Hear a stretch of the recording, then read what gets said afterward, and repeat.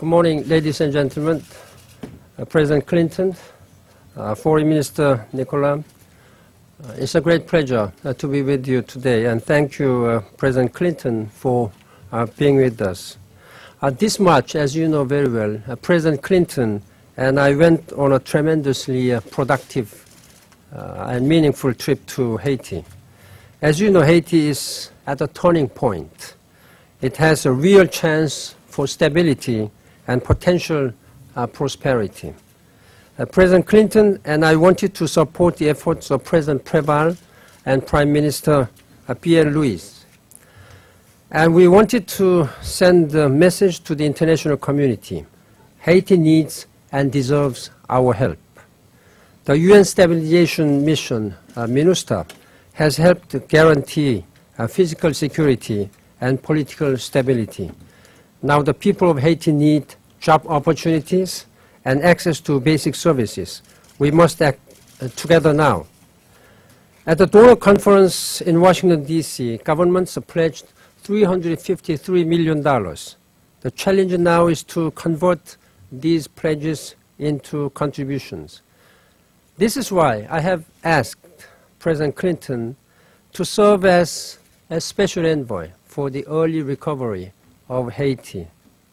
No one is better placed for this mission. He knows the country, he loves the people, they love him. This is the strong wish of Haitian people and Haitian government and myself as Secretary General. Having seen how dynamic leadership he has mobilized and demonstrated in the wake of a tsunami in 2004 and 2005, whole international community greatly appreciated Mr. President's leadership role. We need your support and your leadership at this time for our people and government of Haiti. In fact, the Clinton Global Initiative is already working for Haiti. It is feeding school children. It is working to improve urban health. It is building regional solidarity through students' exchanges. President Clinton is committed to Haiti's future. So I thank you in the name of the United Nations, Mr. President, for taking on this important mission. And I count on your leadership. And thank you very much. And thank you, Mr. Foreign Minister, for joining us. We will work together with you. Now, without much further ado, I'd like to invite President Clinton to give you his vision of the way ahead. Thank you very much.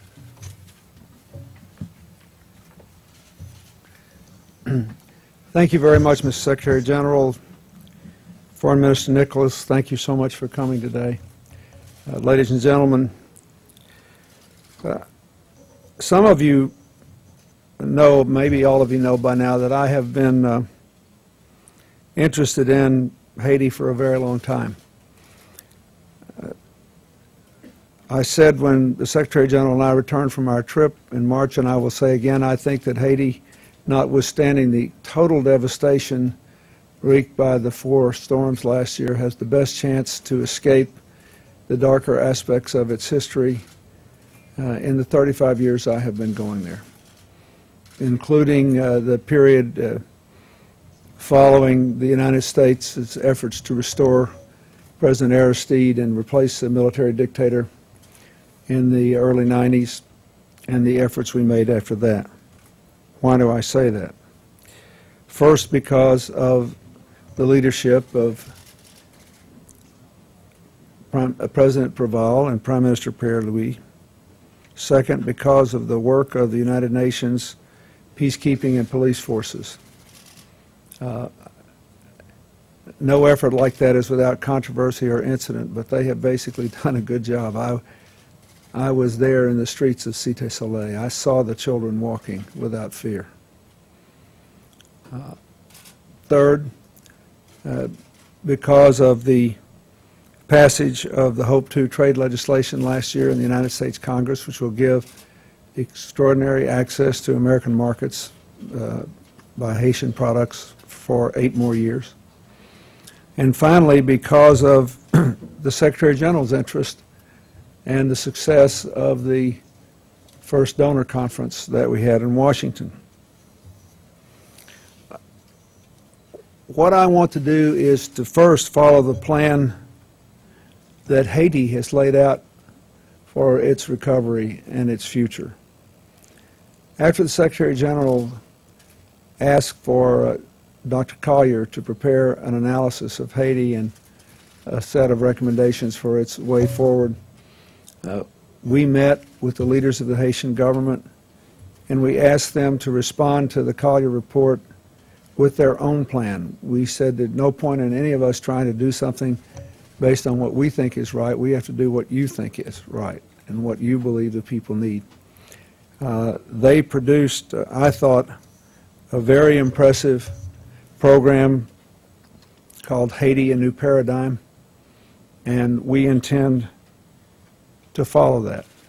Secondly, we want to make sure that as we do what the United Nations attempted to do when I worked in the tsunami areas, to build back better, to leave things better than they were before the natural disasters.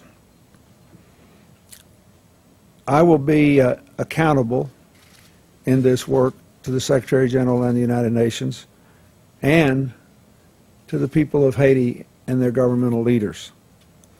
I saw some reports in the Haitian press speculating that this $1-a-year job I took was somehow an imperialist plot to take over Haiti. All I want to do is help the Haitians take over control of their own destiny. It's all I have ever wanted for Haiti. And that's all the Secretary General wants. This job, as I see it, will involve the following elements. First, we have to support the government in the implementation of its program, Haiti, a New Paradigm, to generate new jobs and enhance the delivery of basic services. Second, we have to assist the recovery effort with the same fervor that was brought to the tsunami nations to build back better, that is, better schools, better hospitals, better housing, better public facilities, better infrastructure. And we have to do a better job of disaster prevention and mitigation. And I'm encouraged that I've had a number of people who know a lot about this call and offer their services just to try to help. We know from experience in other places we can do a lot to mitigate disasters, and that we can do a lot in Haiti. We're about to face another storm season without that kind of mitigation, and I don't want to go another year without it. Third, we want to encourage more international private sector investment in Haiti and to make Haiti more competitive to attract such investment. When the Secretary General and I visited the industrial park, for example, the people we talked to said, this is a really good place to do business. These people work like crazy. They're very productive. But because there's not a broad-based revenue collection system and because the power system is unreliable, it costs too much to get into the industrial park and the power's too expensive. We can fix that. And I intend to do everything I can to do that. Fourth, we want to encourage the donors both to honor the commitments they have already made at the Donors Conference. And we will do just what we did before. I'll have a grid and we'll match the donors to the Haitian plan and the work that needs to be done, and it'll be a totally transparent process so all of you can keep up with what is going on as we go forward. We also want to do everything we can to make sure that these donor commitments are aligned as closely as possible with the Haitian program we have been given. So some of the donor money has already been pledged to a specific purpose. As nearly as I can determine, all of those purposes are consistent with the urgent need to rebuild the country, so there's no problem now with that. But we will attempt to not only collect the money and spend it where the donors want it to go in a way that is transparent and totally above board, but to do it in a way that is consistent with the priorities and the plans the Haitians themselves have outlined. Next, we want to encourage philanthropists, NGOs, and civil society operations generally to work together more and to provide additional badly needed resources. There are lots of us involved in Haiti now. Last year, my foundation directly did a lot of the work to try to help develop the AIDS plan and to get inexpensive AIDS medicine there. And last year, as Secretary General said, at the Clinton Global Initiative, we had one of our so-called mega commitments where, I don't know, 8 or 9 different groups pledged $130 million worth of assistance over the next couple of years. But as nearly as I can determine, there is no registry of every NGO that is doing something in Haiti. And I will attempt to get a combined list of that. There's a lot of wonderful work being done there now. And then we will attempt to establish some sort of coordinating mechanism to make sure that all of us who work there in the non-governmental capacity are also, insofar as we possibly can, working in harmony with the Haitian government's plans for the future and in a way that maximizes the rebuilding. I will next attempt to deal with the energy crisis and to accelerate what is being done in clean energy. There are a couple of wind energy projects going on there, but we believe there's a lot of economically viable opportunity yet untapped for clean energy and also for energy efficiency, particularly in manufacturing facilities and in the way the homes and the schools and the hospitals and the public buildings that have to be rebuilt are rebuilt. We have seen in a lot of the work that I do in Africa how clean energy, which many people think is just an indulgence for rich countries, can actually be an economic salvation for poor communities and can lift the quality of life and the real standard of living. So we will do some more work on that.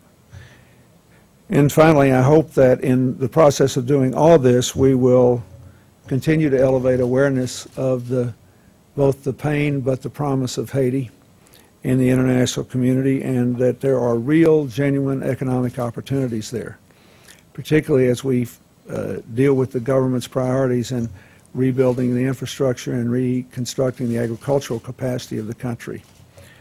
So I am very hopeful about this.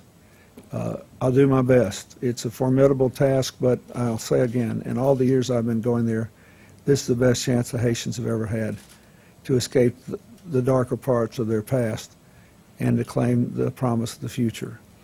And I hope that the substantial Haitian diaspora, particularly those in the United States, Canada, and France, where the numbers are largest, will see this as an opportunity also to do whatever they can to help their native land and to believe that many of the factors which caused them to leave can now be erased if we all do this together.